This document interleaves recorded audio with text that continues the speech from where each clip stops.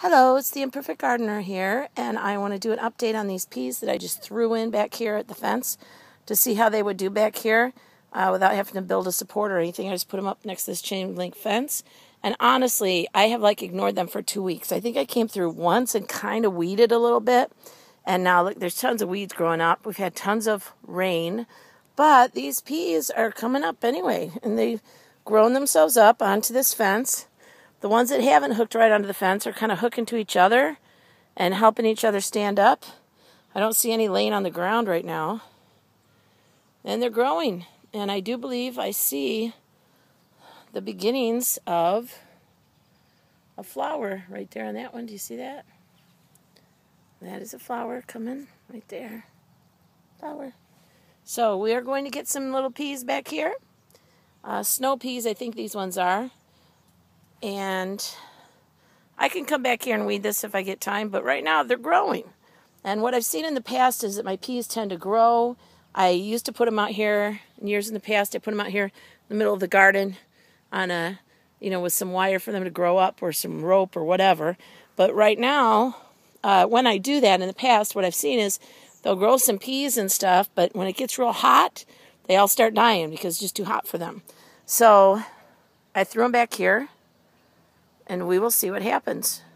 And look what's happening. To me, it looks like a success so far. They're mixed in with some weeds, which I could do better on that, but hey, that's life. Now down here, there's some more. This variety, I did 2 varieties. This variety has done great. Growing up like crazy. I had another variety, excuse me while I hop over these rows, that I put back here. They're not doing quite as well. They're still pretty low to the ground. They haven't gotten tall yet. But I'm just thinking, well, that's just the kind of variety they are. Some pretty purple flowers. I don't really want those there, but they're a weed, but they look pretty. See, this one, it hasn't attached to anything. So let me see how tall it really is. Well, it's attached to some weeds. So I'm going to pull this up a little. See if I can see how tall it is, actually.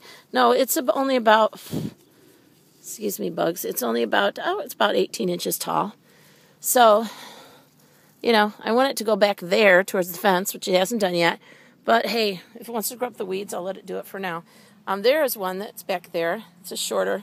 This just might be a variety. It doesn't get as tall. Excuse me shaking. There's bugs biting me now. I need to get some bug killer, what do you call that stuff, off to keep them off you. This one has found the fence, okay? And it's growing up, and it's got peas on it. So it's probably just that I did 2 different varieties. It looks like one of the varieties is just a little shorter pea than the other kind because they're not getting very tall. There's one way over there. Yep. So they are growing.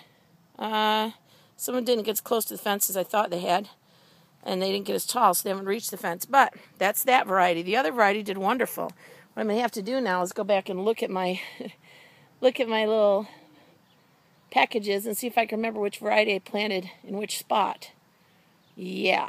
And then I usually write that all down, but I forgot about doing it well with these peas. In fact, I put little stakes on everything this year, little wooden things telling what I planted there. See these little wooden things? Stakes down here. Yeah, I forgot to do it for these peas. So I don't know which pea is where, but we'll see. They'll grow. We'll eat them. It'll be fabulous. So that's just an update. They did grow up along the fence pretty much on their own. They're even, surviving out here with some weeds that I need to pull out. Of course, now if I start pulling these weeds out, I'll probably rip out some of the pea plants because they're hooked onto the weeds. But that's okay, because you know what? It's imperfect gardening. You throw it in, you watch it grow. I'm telling you, I'm going to be eating peas. Another week or so, I'll be eating some peas here. So that's the pea update. Have fun gardening.